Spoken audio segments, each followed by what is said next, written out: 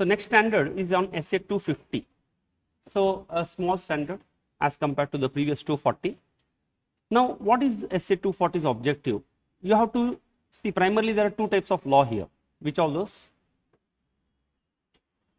SA 250 talks about two types of law. The law which has got a direct effect. Direct effect means you can see that impact on the P&L account, on the balance sheet or financial statement. For this, what you should do, you have to check, obtain sufficient appropriate audit evidence. See, whenever you see the word called sufficient appropriate audit evidence, that means you have to perform procedure. What is that procedure? Look into the standard. And there is another type of law called other laws. Other laws are the one which you can't see in the face of the P&L account or the balance sheet. For this, you have to obtain identify non-compliance by performing specific procedures. You need not see the difference here. Direct laws, you have to check the compliance. Other laws, you have to check the non-compliance. This is like audit. This is like a review.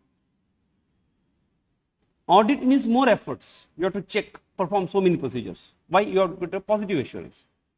This is like a review because you have to look only into the exceptions and respond. If you find any non-compliances, you have to respond. So primarily we have got two types of law. Direct effects like Companies Act, Income Tax Act, you can see the impact in the P&L account and the balance sheet. Other laws, you don't see that.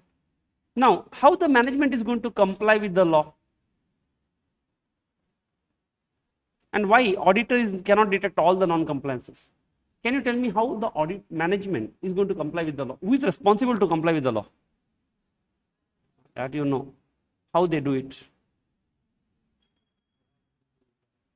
Only and only one answer. If I ask you how management is going to comply with the law, only and only one answer for that. There is no other way actually. Internal control. Your answer is very straightforward. The only way to comply with the law is to establish internal control. Is there any name for internal control? Alternative name? The alternative name for internal control is policies and procedure. Because in exam, they will not tell you straight away internal control. In inter level, they will ask you. But in final, they will ask you policies and procedure for compliance with the law. So you have to make an interpretation. It is the internal control they are asking. Now tell me which type of internal controls you can establish to comply with the law. Management is responsible for internal control. No? What type of internal controls they can establish to comply with the laws and regulations which is applicable to them? Now you tell me, whichever something you told me. No? First you said me some. In-house legal. That's the only way. Correspondence with is the internal control. Don't mix the answers. Is there any other way you can ensure compliance with the law? Training the employees. Yes, your answer keys are correct. Because this is an examination question, what I am asking you. Then, that's what, internal or external legal counsel. You can say, you can split into two, outsource it to the external, appoint appropriate external, then training. That's the only two things. Register you maintain. Okay, let us see the answer. See, there are 8 points, out of which 5 you are expected to write. Appropriate system of internal control, as develop a code of conduct. Tell the employees what is right, what is not to be done. Proper training to the employees. Take strict discipline actions, because if you don't take, even though they don't comply, no. If you don't take in action, next time they will continue it. Separate legal department, entrust the internal auditors, set up IT system, maintain the register. See, these are all the keywords. And I'm telling you, if you see I'll share all the examination, this thing, one word, 1 mark.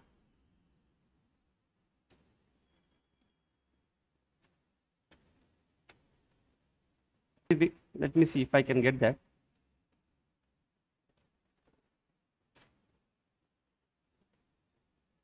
Yes. Now, what is why auditor is not able to detect when management is going to involve in non-compliance with the law? Why it is not easy for an auditor to detect it? Sorry? Not an expert in law.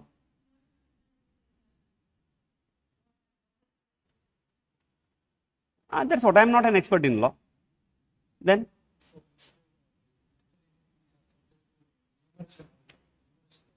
That's what I'm not supposed to. I'm not an expert in law. I don't know which all laws are applicable. That's one reason.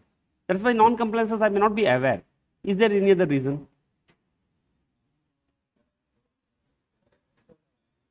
Yeah, that's what. Some maybe indirect.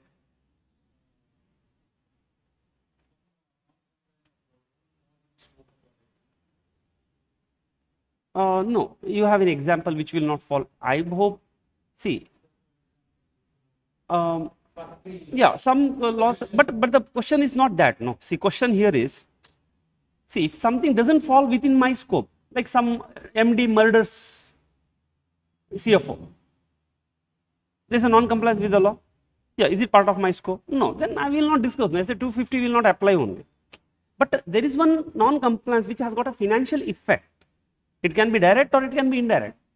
I become responsible, but I am not able to detect it. Why? Because first answer is correct. So, lot of the things are not captured, and more importantly, you may conceal it from me. And I am not an expert in law. So, something may not have a direct effect. That is a big challenge for me.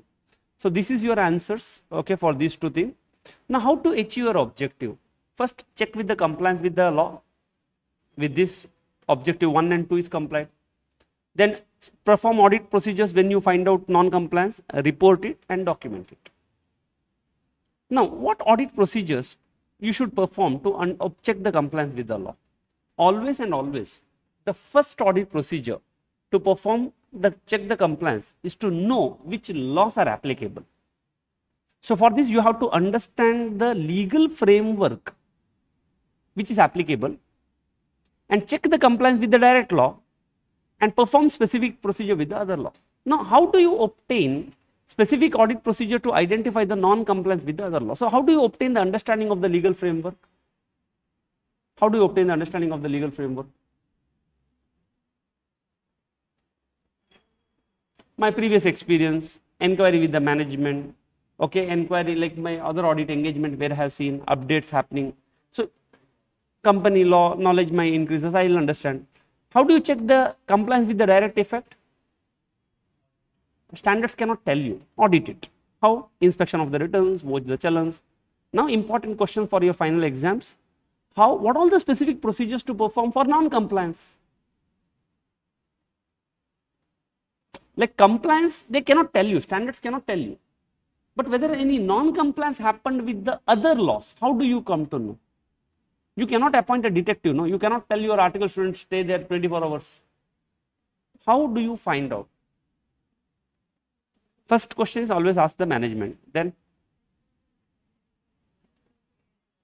check the legal feeds, and sometime back you told you correspondence, you check the correspondence. These are all the cases of specific, like inquire with the legal counsel, inspect the correspondence, be alert, read the MOM, check the substantive procedures, obtain the representation. And what if you find in this process any non-compliance? Maybe it is a direct or other. If you find any non-compliance, what to do? Obviously, if it is not affecting, then there is no point. There is no materiality, means you will not talk about it only. You will ignore it. What if, see, for example, Paytm. I don't know whether compliance or not. Today's newspaper I saw that RBI has put some 5 crore rupees fines and penalty. And somewhere I read that 1,000 account holders, one PAN number. See, this can kill that. Paytm can get killed because of this issue. RBI may cancel, means people will dump their shares. Nobody wants. Then cash crunch comes, means Paytm gone for a toss. See, this is an impact which can happen, which can affect your going concern also. Maybe in upcoming days, they may ask you some questions on like this. Now tell me, students, when you identify one non-compliance, what you will do? Not from your real life example, from your memory I am asking you. What you are supposed to do?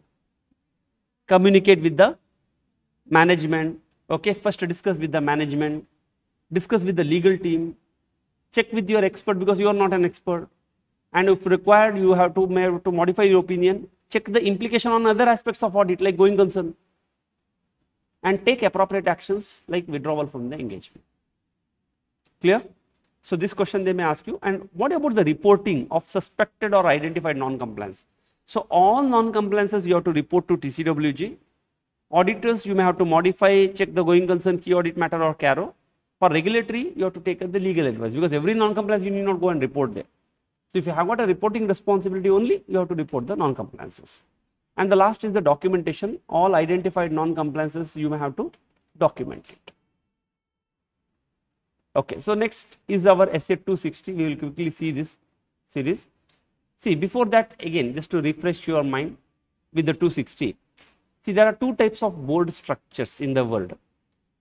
One is called a unitary, another is called a dual. In India, we have got unitary. That means board of directors and the managing directors, like management, are one and the same. They are not two separate entities. That means the management itself is involved in the board of directors. There is a CEO called CEO come some chairman or whatever. The CEO may be the director. But in dual structure, TCWG is totally different from the management. It's called a tier 1 and tier 2. In India, we don't have. In Germany, China, we have got this type of structure. Understood, no? So, audit committee is a subgroup of the board of directors. So, this you need to have an understanding. They are independent, but they are not a TCWGs. You cannot communicate something to the audit committee and say, I have communicated as per 260. No. Your responsibility is to communicate to the board, not to any committees there. And you have to see to it that if anything has been communicated to the committee, it has been appropriately communicated to the board. Now, who is the TCWG here? In India, board of directors are TCWG. But maybe if you go to Germany, there is a two board of directors. One board of TCWG, board of management. None from the management are part of the board here, and none from the board are part of the management. But in India, we may have a mixture. This structure is clear to you? Yes. Now, what is the objective? Objective is to communicate very clearly your responsibility, planned scope and timing, obtain information relevant to the audit, communicate significant observations, and promote effective two-way communication. I always give this example. It is like a patient and a doctor. Now, a patient has to identify which doctor I need to communicate, because you have to establish that one-to-one relationship. Otherwise, patient is in a danger. Now, here in this, who is our patient? Who is this patient? Auditor itself is the patient when it comes to SA 260. Because we need to identify TCWG with whom we have to speak. Because TCWG are the one who take the decision. If I am a patient, I need to figure out a right doctor who takes a decision on me. And if that doctor is not able to, I am not able to figure out who is that doctor. And everybody, tomorrow it is, somebody comes and tells me, tomorrow morning operation. Who decided? Some nurse decided, it seems. Imagine my situation. I will wonder, no? See, because when I have gone there, I know that there is one guy who takes the ultimate responsibility here. Who is the doctor there? No, whether that is a doctor or whether it is a hospital, that's what we have to first figure out. And we have to communicate all responsibilities, obtain the information, communicate observations, and promote effective two-way communication. For this, there are 5 requirements. 1, identify TCWG, no exam questions. Communicate the matter, heart of this standard. So, spend time here. Establish effective two-way communication, important. Adequacy of two-way communication, they have cut short lot many things from your new syllabus. Documentation is a small aspect there. Now, what are the aspects you need to communicate? There are 4 aspects you need to communicate. Responsibility of the auditor. What is your responsibility? Opinion. Tell them very clearly, not to investigate. Planned scope and timing of audit. Can you tell planned scope and timing? Sir, when I am going to come for audit, when I am going to do, yes, you have to do it. Arey Papa, they have to align the resources for you, no? But don't compromise unpredictability. You have to tell the materiality, but not the performance materiality. Independent status of the auditor, that all the relationships with me, my client, my associates, with you, your subsidiaries, and then significant findings from audit. Now, how many significant findings are there? There are 6 significant findings. Now, 6 significant findings will go again deeper. The first is the qualitative aspect of, and see, significant findings means you started to perform audit. Otherwise, how do you find? The first thing is qualitative aspects of entities accounting policies. What do you mean by qualitative aspects? there is one annexure given. In that annexure, they have told you the qualitative aspects, okay? Okay, maybe there are no questions, that's why I didn't discuss it, it is not there in the study material. See, this chart is purely based on your study material. Previously, I had discussed everything there. Why? Because previously pronouncement also they have attached, no? So they can ask you from anywhere. This time my gut feeling says that high probably questions may come from the study material only. So if you have time, you can always, if you want, I will share the extra material, but focus these questions first. So there is no question on qualitative aspects, but there is an important questions on significant difficulties and significant matters. Written representation is a small thing, change in the form and content. Suppose if there is a change in the form, you have to communicate, and other significant matters like strategy change, annual report, misstatements discussed with this TCWG, etc. EQCR matters to be discussed. Now, what are the significant difficulties faced during audit? Yes, tell me. Now it's a memory time. What are the significant difficulties which you face during audit which you have to communicate to TCWG?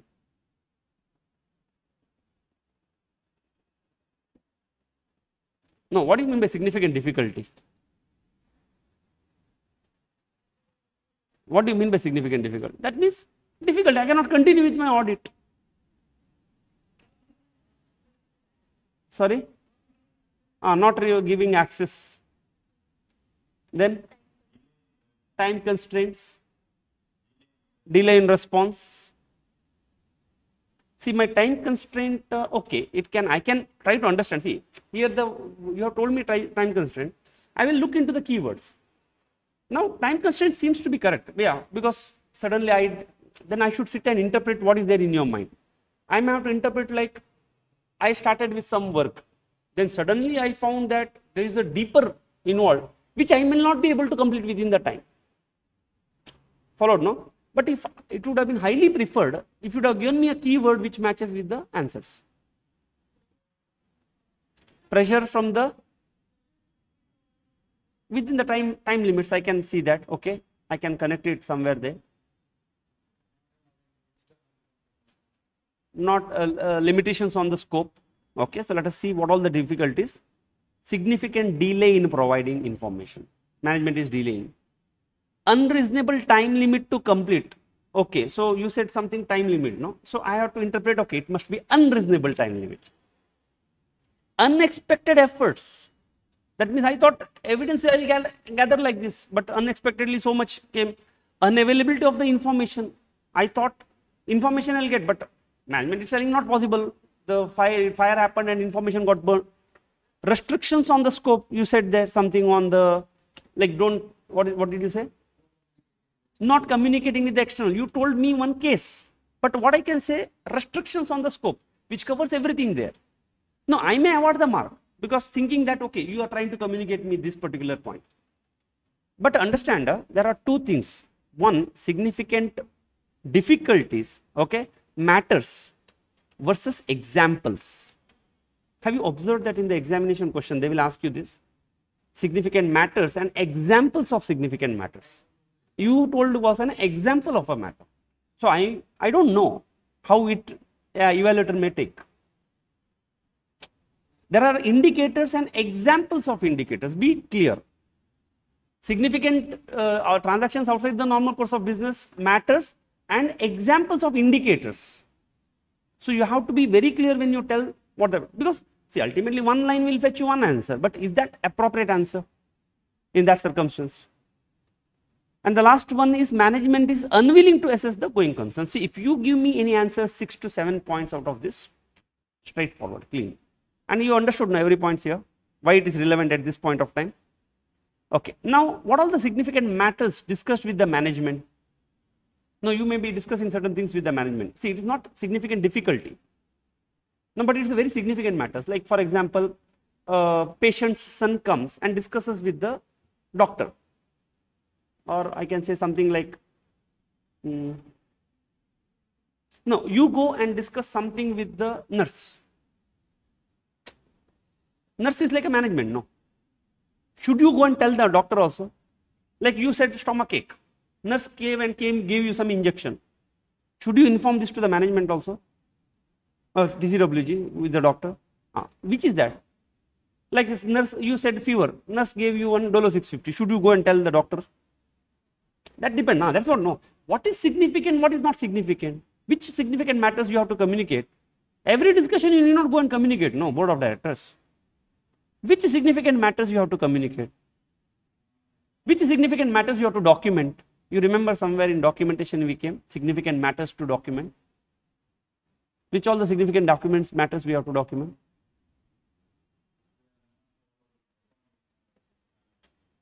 We didn't follow the standards on accounting standards. Professional judgment. No, okay, first I'll go back and ask you one question. In 230, we came across in SA 230, we came across significant matters the auditor shall document. What all the significant matters auditor shall document? You please refer. If you don't remember, you can refer. Do you see significant matters which an auditor shall document? What all the points? Significant risk. Then I asked how many significant risks. Somebody told 6. Then indicators of misstatement. So these are all the significant matters I need to document. Now, which are the significant matters which I discussed with the management? I need to communicate to TCWG. Both are different questions. Which aspects you will cover? Same thing you will tell? No. You have to say significant events occurred during the year. Business conditions affecting your risk of misstatement. Management consultation with the other accountants on accounting and auditing matters. Matters of disagreement with the management and discussion on application of SS. So these are all the 5 important aspects. Whenever you discuss with the management, at the same time you have to communicate to the TCWG also. So probably they may ask you some questions on this significant matters. So we may write anything else there, but probably if your answer contains these keys like significant events occurred during the year, like fire happened, and when the fire happened, with whom you discussed? You discussed with the management. Now you have to evaluate, should I discuss with the TCWG also on this? Because it is one of the significant event, no? Or it can be a fraud also, it can be anything. The next is establishing two-way communication process. So you have to check, you have to establish a two-way communication process and you have to evaluate the effectiveness of it. Such evaluation need not be done by designing specific procedures. What do you mean by two-way communication? Like you need to be free to communicate with each other. Now it is very important, okay, auditor shall establish the form, timing and expected general consent. Like when you are going to talk to establish a two-way communication with the doctor, do you ask them, sir, when I can call you? How I should call you? Should I personally come and tell you, or should I, is it okay over the phone? Like you discuss in before only. This is a two-way communication process. Now, how do you evaluate whether a two-way communication process is established or not? Is it necessary when the board meeting is happening, you stand outside and give one missed call and see whether the person is lifting the phone or not? No, is it required? No, that's what standard says. Such evaluation need not be done by designing any specific procedure. Like send one mail and see whether he is responding or not. No, not required. You have to do it with your observation. So when you talk to them, you observe them and say how they react. Like whatever questions you ask, no, they tell, wait, I'll call my management. They call CFO. That means without management presence, they don't talk to you. That itself indicated that two-way communication is not there. Now, when you ask any question, they don't ask only to the point. How much you ask, that much only they answer. There is a problem here. See, that means they are not opened up. Follow, no? With your observations, you have to figure out and why it is important, because it will help you to understand the matters related to the audit. It will help to develop the constructive relationship, obtain the information for your audit, and it will help to understand how the financial reporting process has been overseen. And last, you have to document whatever communicated orally, you have to document when and to whom, and whatever you have to document communicated in writing, you have to retain the documented communicated copy. Clear? Can we proceed further? Okay, as small standards, we'll do it quickly. Now, communicating deficiency in the internal control. Now, objective of SA 265, whatever deficiencies are there in the internal control, you have to communicate communicate appropriately to TCWG deficiency in the control, which in your professional judgment is significant. Now, to identify, to communicate the significant deficiency, first of all, you should identify whether the deficiency is significant or not. No? Then you have to communicate to TCWG management and contents of the written communication. So, if you want to meet this objective, what is your objective? Is to appropriately communicate the deficiencies which are significant in your judgment. This is what you need to do, 4 things. Now, how do you decide whether the deficiency is significant or not? Deficiency in the internal control exists when the deficiency exists. There are only 2 possibilities. There is no third possibility. 1, control is missing. This is called design deficiency. And everything starts from the risk. Risk itself is not there, then there is no question of control also. Risk is there, control is not there. Or fantastic control is there, but it has failed to operate effectively. This is called operating deficiency. But when you find any deficiency, is it significant or not? That depends on what?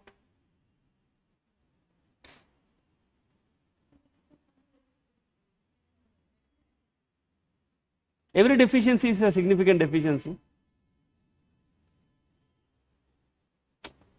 Understood my question, no? And question, sometime you may identify certain deficiency, one deficiency here, one other deficiency is there. On a standalone basis, they are not deficient, they are not this thing. But when you combine them together, no, it may become a significant deficiency. So, let us see, the significance of a deficiency depends upon whether the misstatement has actually occurred, but also on the likelihood of potential magnitude. That means today, one round of mistake has happened. Is it significant deficiency? No. But tomorrow, when the transactions are going to increase, this may cumulatively be a very big deficiency. When the pay, like what Google Pay and all transaction happened, once upon a time it was not there. So, when you talk about the deficiency, you have to consider the likelihood also. See, in the intermediate study material, they have discussed it. In new final syllabus study material, this discussion is not there. Examples of matter auditor to consider to determine whether deficiency is significant, and examples of indicators of significant deficiency. Understood the difference between the two? And 2 times in 2 examination questions they have asked this. If you mix these points, 1. So, first example is examples of matters auditor to consider whether deficiency is significant or not. And second is indicators of significant deficiency. That means by default, say for example, somebody cough. Is it significant deficiency in the health? While coughing, blood comes.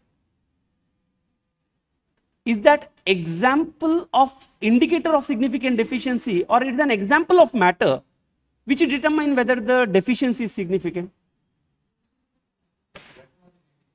Blood is an indicator. Followed, no? So, keep this in mind while telling. See, examples of matter, likelihood of deficiency leading to material misstatements in the future is one of the examples of deficiencies found, but whether it is a significant or not, that depends upon how much transaction can happen in the future. Second, volume of activity or could occur, same. Interaction of one deficiency with another deficiency, like sugar, is it significant deficiency? No. You have got cut over your leg, is it significant deficiency? You eat every day half kg rasgulla, is it significant deficiency? No. Volume of activity, likelihood in the future, like there was, like one person eats 10 scoop of ice cream every day, there is a problem? No, when right now there is no problem, but it is eventually possible that that person may have a diabetes.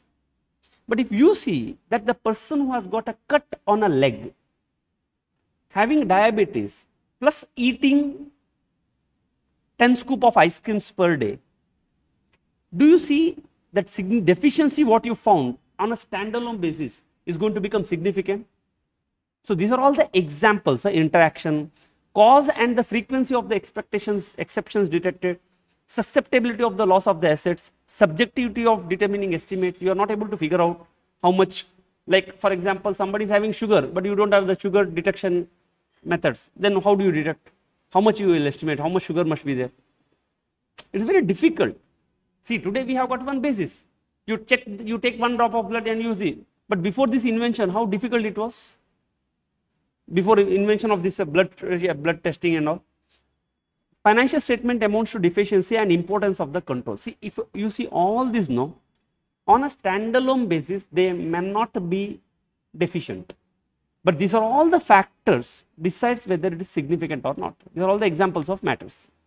Now, what are the indicators of significant deficiency? That means, by default, there is a problem there. Like ineffective control environment. In essay 315, we are going to discuss about control environment. Control environment is part of what? Under which aspect we are going to talk about control environment? Components of internal control. How many components of internal controls are there? 5. Okay, in that very first is the control environment. If the control environment itself is weak, you see that it is means there is an indicator of significant deficiency. Absence of ineffective risk assessment process. Now, where you come across risk assessment process? Same control component of internal controls. Ineffective response by the management, control activities.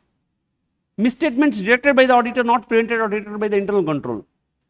Disclosure of material misstatement as pre-approved items and management inability to oversee the financial reporting process. So these are all the 6 are the indicators of significant deficiency. So in the new syllabus study material, they have removed it.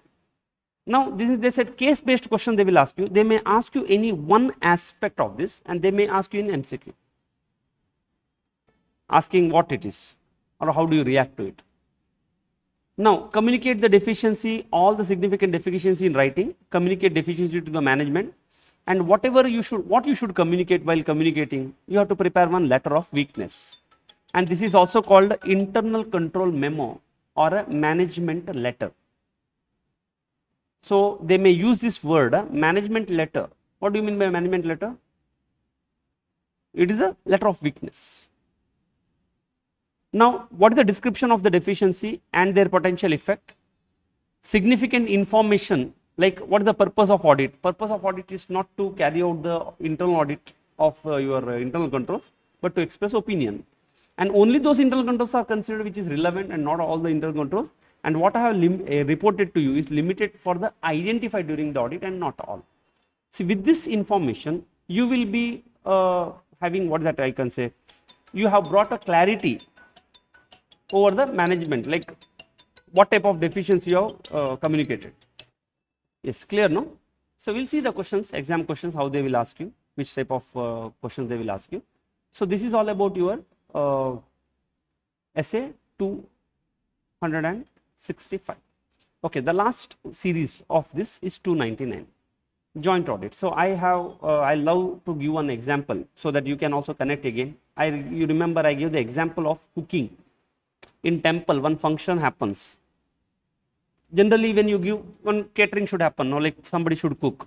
So you may give one order to one single cook only. That means 299 is not applicable. But what about you give one order to cooks who cook from different cooks? Now question comes, if sambar goes for a toss, who is responsible? If banana leaves are not ordered only, everything is ready, leaves are not there. Now who is responsible for this? All cooks? That depends upon how the responsibility is distributed. So the objective of this essay 299 is to lay down the principle for conducting joint audit, say like joint cooking. Provide uniform approach for joint audit. Identify the areas of work, individual and the joint responsibilities. Now, how to achieve this objective? You have got 4 requirements. First, you have to discuss the responsibility of the joint auditors. Very first thing. Because when more than one joint auditors will come, or auditors come, you have to specify the responsibility. Otherwise, success means everybody's baby. Failure means then question comes, who is responsible? This auditor says that person is responsible, that will say I am responsible. Now, audit planning, risk assessment and allocation of the work, how should it happen? Audit conclusion and reporting. If you see responsibility of the auditor, 200 series. Audit planning responsibility 300 series, conclusion and reporting 700 series, communication with the TCWG. Now, what is the responsibility of the joint auditors? See, joint auditors have got individual responsibility, they have got joint responsibility. What they are individually responsible for? Memory, for the work which is allotted to them. Then, see, they are individually responsible for determining the nature, timing, extent of the procedure for their allocated area. If any area is told to them, okay, you prepare, say, sweet. How to prepare, when to prepare, that is your responsibility. What ingredients to put, that is your judgment. Because nobody will think now again. You might have used one substandard material, but ultimately you become responsible for that sweet dish. From your payment, the money will be deducted.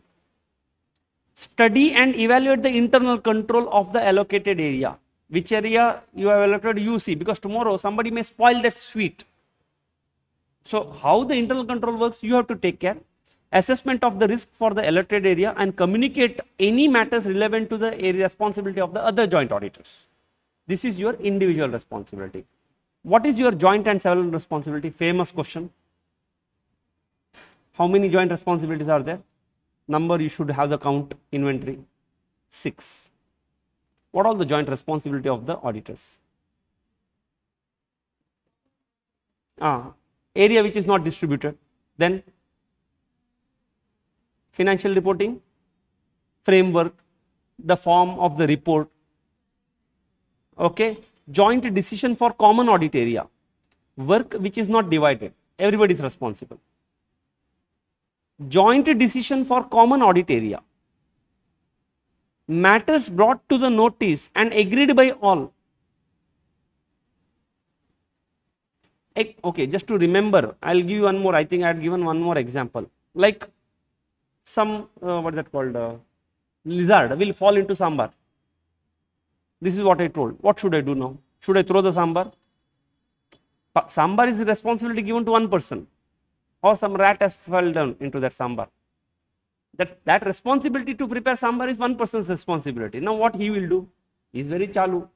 First thing is he will come and bring it to the notice of everybody.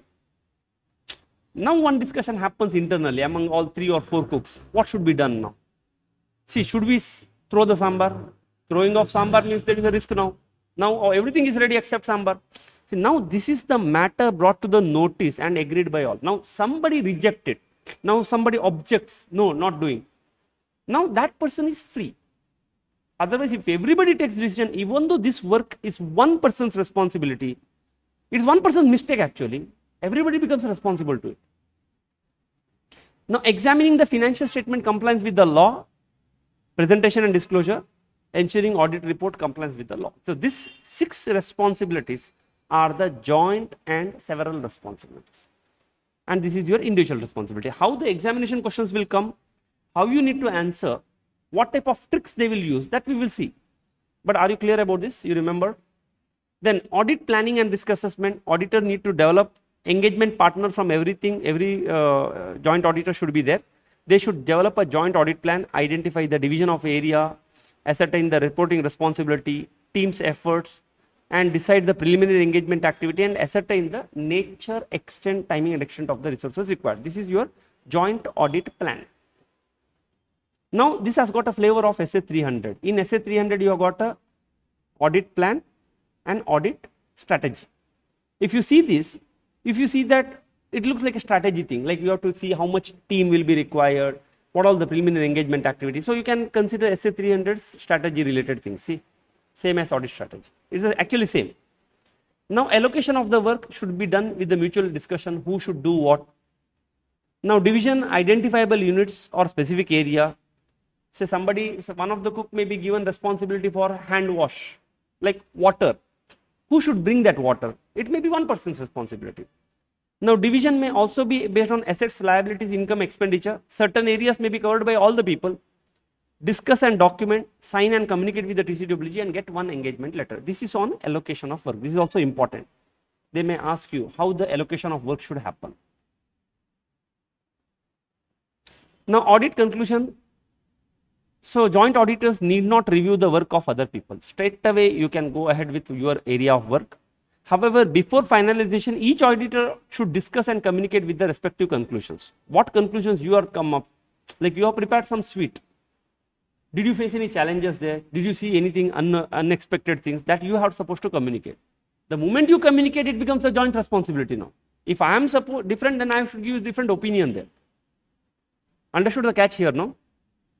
Now, joint auditors shall issue single audit report. I cannot give different. However, if there is a disagreement, each can give a separate report, but both have to give a cross reference. Now, communicate with the TCWG. If you are expecting to modify the audit report, you have to communicate along with the proposed wordings also. So, this is all about your joint audit SA 299. Yes, from now we will see the Q&As. Okay, any doubts here?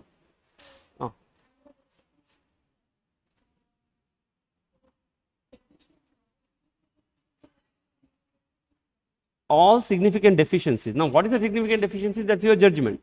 You have to communicate to TCWG in writing. All deficiencies you are going to communicate to the management.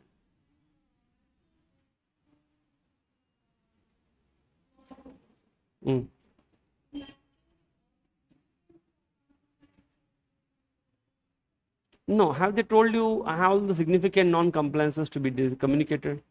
Significant deficiency in writing, same thing, no? No, wait. 250. What happens in 250? All significant non-compliances to TCWG, yes. Generally, you will tell, no, suppose something happened, if it is not significant, will you not go and communicate to the management? Because if there is any non-compliance happened, okay, why non-compliance happened? The only reason for non-compliance happened because your internal controls are weak. That's the first question I asked. How on earth management can comply with the law? Internal control. So if there is any non-compliance happened, and if that non-compliance happened to be significant, definitely that means there is a significant deficiency. Go and talk to TCWG. If it is not significant deficiency, that means there is a failure in the internal control. Go and tell the management. Perfect? Clear, no? Yes. So this is all about it, students.